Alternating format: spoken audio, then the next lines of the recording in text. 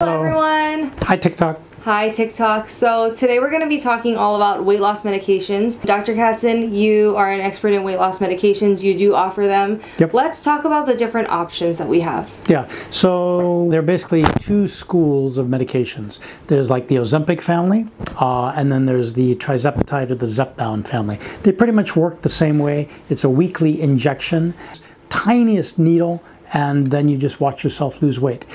There are different names for these medications, like we hear Wegovy, Mounjaro, Zepbound, and Ozempic is the number one that we hear. Oprah's on Ozempic, publicly made that known. It's no secret, it's all over the internet. So that's the one that sort of steals the spotlight, Ozempic. But the one that works best, clinical studies show it, it's all in the medical literature, is this other medication called Zepbound or Tirzepatide, okay? Same family as Ozempic, but just a little bit different. And let's talk about, in a way that like everyone would understand, what these medications do to our bodies. Yeah, so the medications work 4 different ways, okay? So it affects 4 factors that we know about. It can affect other factors that we don't know about yet, but 4 factors definitely we know about. 1, it hits the pancreas.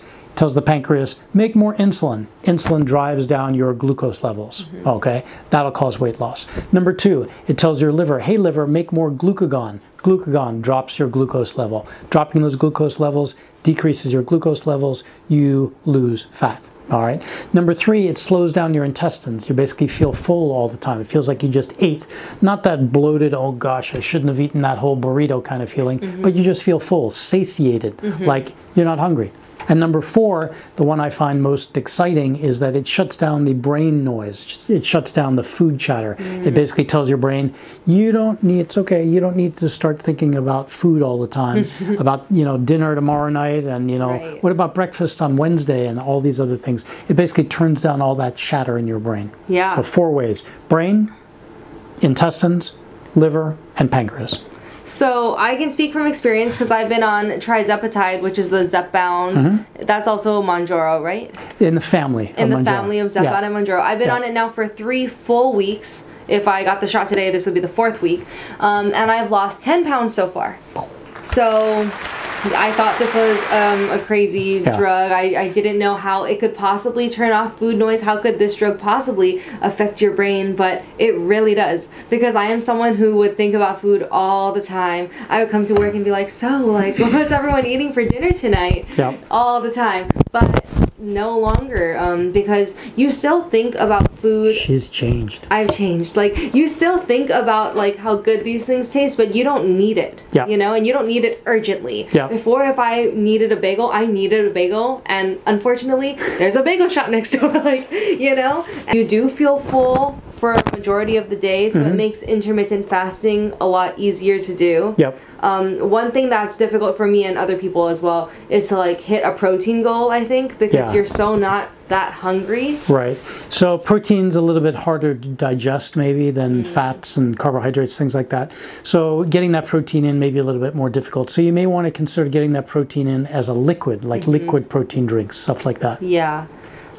So that, and then I also find it more motivational to work out, and I started doing Pilates. It's like only a 45-minute class 2 to 3 times a week, and it's the perfect way to work really hard while you're doing it and just get it out of the way within 1 hour, you know? She does the extra advanced class too, so. No, I did 1 beginner's class and like 4 regular classes, and they're all really hard, and the second you start, you're already shaking. You're like, oh, what did I sign up for?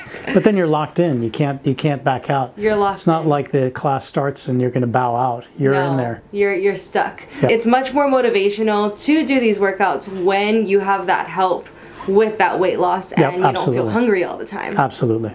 So usually in that first month they won't see any change. So you're sort of an exception, but you know, you're highly motivated and you're exercising, intermittent fasting, everything like that.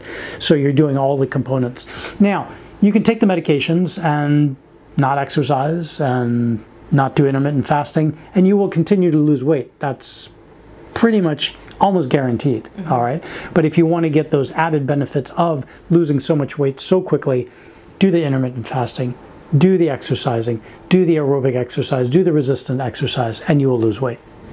Now, what is your secret to maintaining your weight? Because you haven't gained weight. Yeah, I think consistency, you know, sort of, you know, I think of the body sort of like a car, you know, you just give it the right gasoline, treat it right, don't sort of trick it and, you know, decide, oh, I'm going to eat this whole box of M&Ms. No, you just want to be consistent on the gasoline you give your body. And the gasoline should be, you know, as good a gas as you can afford. Okay, so I would suggest eating as much protein as you can. Junk food, not so much. Fast food, not so much. Sodas, no. Okay, so basically try to eliminate as much sugar. Sugar is the enemy. That's what's the bad stuff. So get rid of all the sodas and the diet drinks, all the artificial sweeteners, all the candy, things like that. And then work on the carbs. So if you can eliminate as much carbs as you can, that's ideal. And if you can concentrate mostly on protein, high protein, yeah, and there's a lot of food that is high protein. Yeah, make sure you get your vegetables in there too, because vegetables are very important for fiber, everything like that, which you may not get with the protein. So that's the secret. And intermittent fasting, very important. On these weight loss medications, intermittent fasting is pretty easy to do. Yeah. For me, I've tried different diets for a bit. Like I tried keto for a couple months, you knew that. And I feel like for me, I had a hard time kind of, you know, restricting myself so much. But on these medications, which it's Tirzepatide, I'm on Tirzepatide right now, and I've been having an easier time just having like a couple bites of something if I really want it, like a couple bites of a cheesecake, for example. And I feel like I don't need to eat the whole slice, which is crazy. It's best not to eat sugary at all. Okay, but if you're gonna have a couple bites of it. This is our program. Right, so weight loss program. And is there a certain BMI you have to be to qualify for this? Nope. BMI is important. It is an important number, but it's only a number. And we get that to assess your height versus your weight and use that number, but it's not mandatory necessary to have a certain number before we get you on these medications. We want to basically get you back down to a normal weight. And so do you have some morbidly obese patients on this? Yeah, a lot of morbidly obese patients, maybe they're not healthy enough to undergo gastric bypass procedures, Roux-en-Y, duodenal switch, etc., surgical procedures on the stomach. So we can get you on these medications to at least get rid of some of that primary weight before you undergo a riskier surgery.